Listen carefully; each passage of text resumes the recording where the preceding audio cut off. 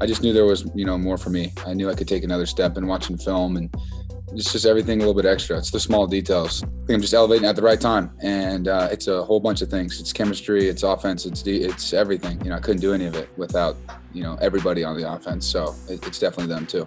Williams, the back next to Book. 3rd and goal for Notre Dame. Man, Russ playing coverage. Book on the roll. He throws end zone, and it is caught for the touchdown by Davis.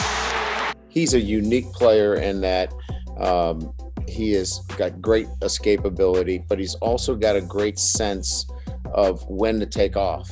Clearly, the receiving core is doing a great job. We're getting play now from all of the receivers are pitching in, and this is what we needed to elevate the play. So he is going to benefit from that. But it starts with his command of the offense now, and you can see him just continue to grow each and every week. And that's, look, I think we've talked about this at great length. When your quarterback is playing at a high level, gives you a great chance to be a championship caliber football team.